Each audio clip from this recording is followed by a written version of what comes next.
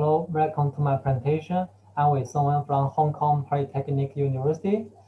In this paper, we proposed a factor graph-based formulation for GNSS positioning and real-time kinematics. Another co-author is Dr. Shi, also from Hong Kong Polytechnic University. Our session is localization for intelligent vehicles. Here is the outline of this presentation, mainly includes the background, the problem definition, overview of the proposed method, and the factor graph for GNSS positioning, and for GNSS real-time kinematic positioning, and finally is the experiment results and the conclusions.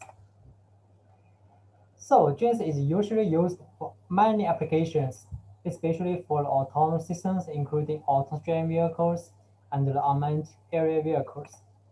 However, this is an urban Kenya test in Hong Kong, typical urban Kenyas of Hong Kong.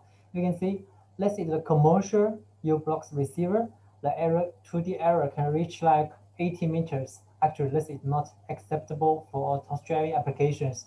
And for a single point positioning, based on a raw measurement, we can get an error like 50 meters.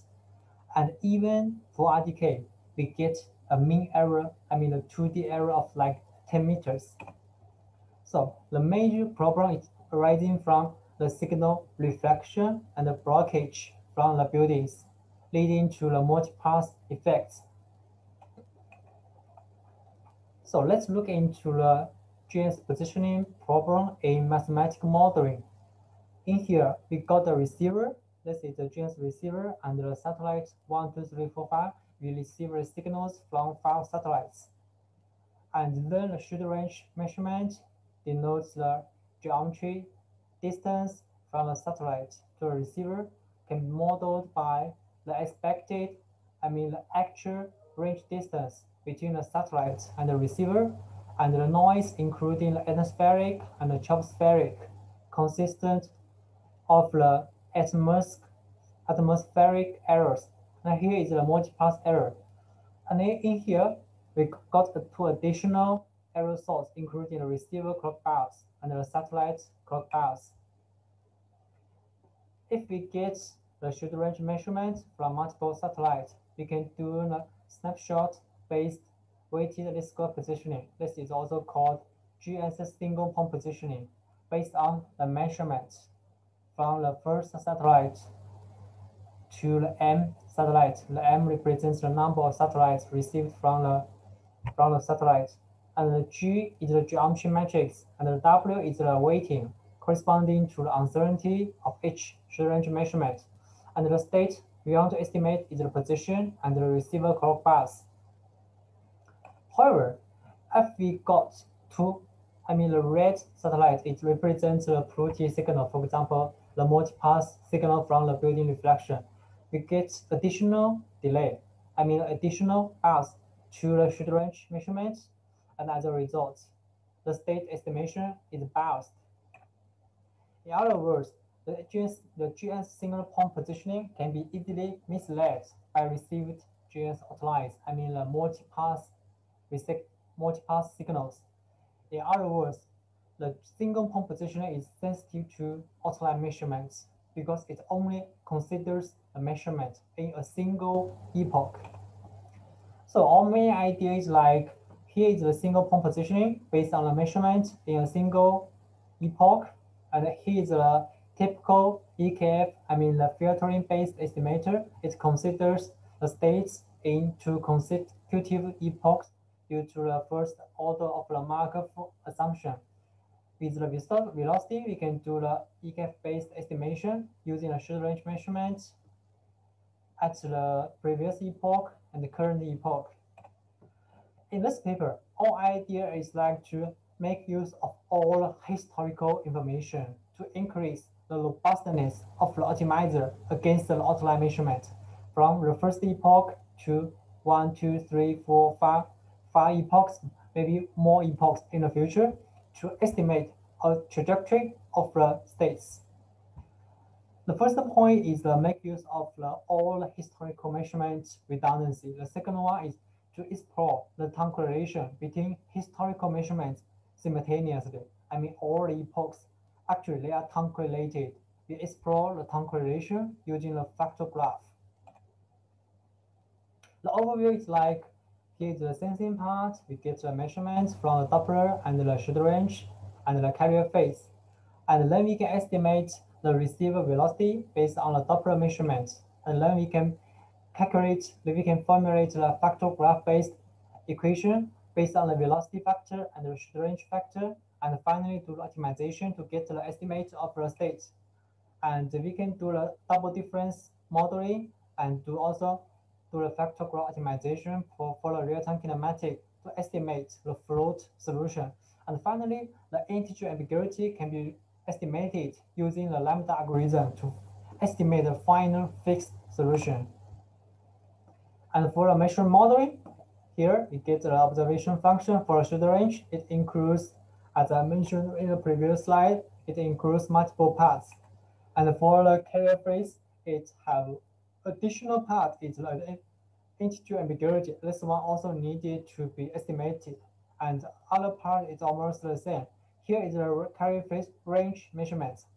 And this is the position of the satellite S. And here is the position of the receiver, represented by G, means global frame. Okay, here is the satellite receive the pseudorange, the carrier, and the Doppler measurements.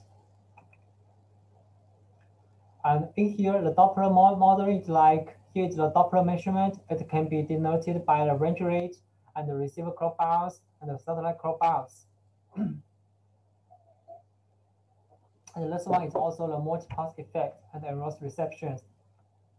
And based on, this is the modeling. Here is the long side vector, and here is the velocity of the satellite and the velocity of the receiver. Based on this modeling, we can get a Jacobian matrix based on this modeling function. And with the Jacobian matrix, we can estimate the velocity of the receiver and the receiver clock bars based on the Jacobian here and the Doppler measurements. Therefore, we can connect to consecutive epoch based on the velocity estimated here. And some variables are defined here. And the more detailed definition can be found in our conference paper. And first, we can formulate the GNSS positioning using factor graph like this. Here is the state, and the node here represents the pseudorange at epoch 1, epoch 2, and the two consecutive epoch is connected by the Doppler measurement. For the state, it includes the state set from the first epoch to epoch n, and for each single epoch, it includes the position of the receiver and the velocity and the receiver clock bars. And first, we can derive the pseudorange factor like this. Here is the received pseudorange. This is the observation function for pseudorange based on the state of the receiver. And similarly, we can derive the velocity factor. This is the Doppler, the calculated Doppler velocity. This is the observation function of the Doppler. It means this is the expected Doppler velocity. And finally, we can integrate two parts to optimize the whole trajectory using factor optimization. In here, we're using a series solver to solve this error function. And for the FGO for real-time kinematic is slightly different because we need to propose the processing like the double difference modeling of the measurements from the receiver that also usually costs the lower and the reference station. Here is the W means here is a very representative model. Here is the master satellite. Here is the satellite S, and the double difference measurement can be calculated by first double difference and the second double difference corresponding to this part.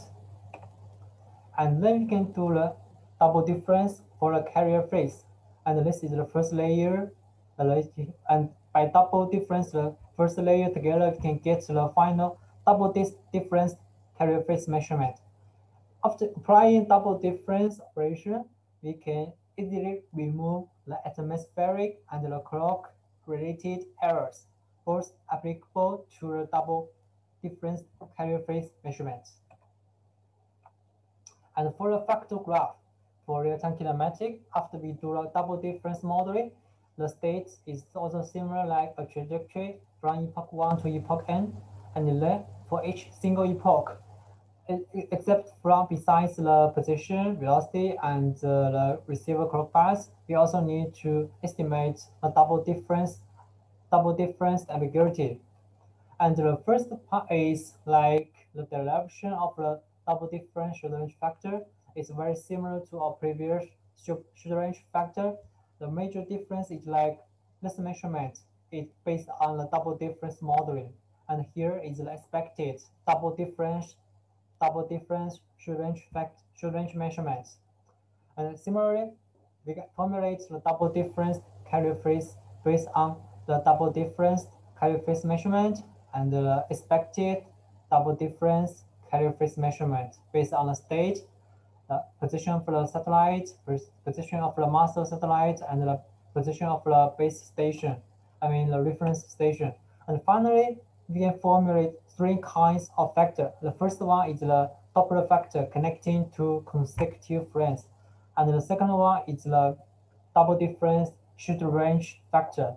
And the third one is the double difference carrier phase factor. Similarly, we solve this function using the series solver to estimate the float solution. And finally, the integer ambiguity is resolved using the lambda algorithm based on this reference. So in here, regarding the experimental evaluation for the GNSS positioning, we evaluate the weighted square, EKF and FGO. And for evaluation of GNSS-RTK positioning, we evaluate the RTK using EKF based on the RTK lib, and this is the proposed integration. The sensor setup is like we're using a U-Box receiver. Here is the automobile level receiver, and we're using the ground truth, using the non-expansivity to provide ground truth positioning at an accuracy of centimeter level at a frequency of 1 Hz. In here is the evaluation of the GNSS positioning in urban Kenya, in which the error is like decrease from 70 meters to only 30 meters using EKF and 9 meters for FGO. And here is the error like the blue one is the proposed integration. You can find the error is decreased significantly in majority of the throughout the test.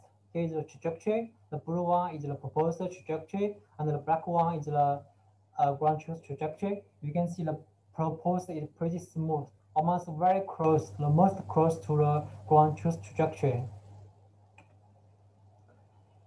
In here, we also challenge our proposed method using very low-cost data collected using a mobile phone data, the Huawei P40 Pro phone.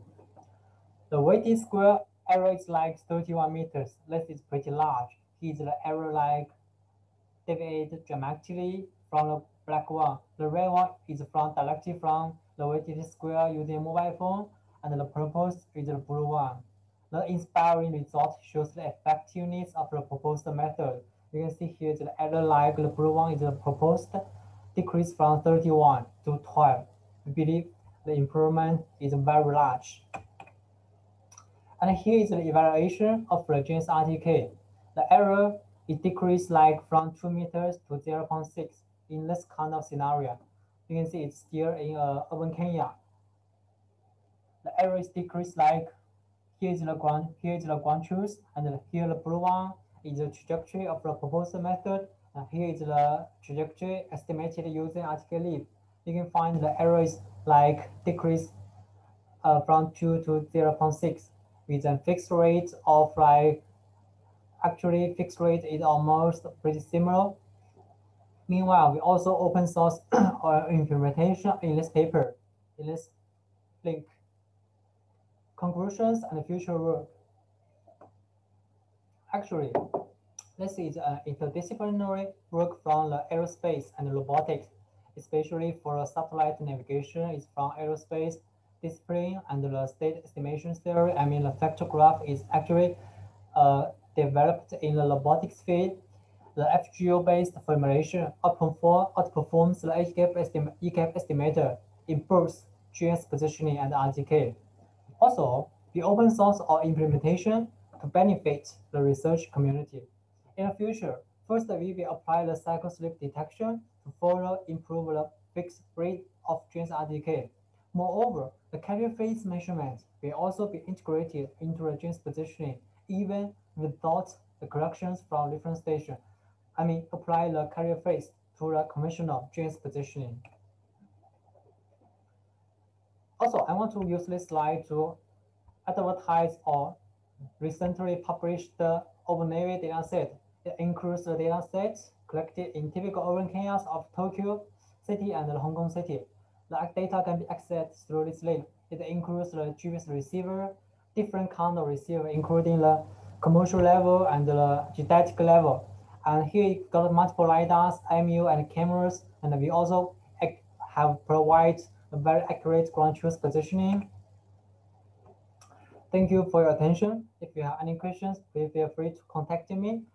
The last thing is we provide the open source implementation in this paper. Thank you very much.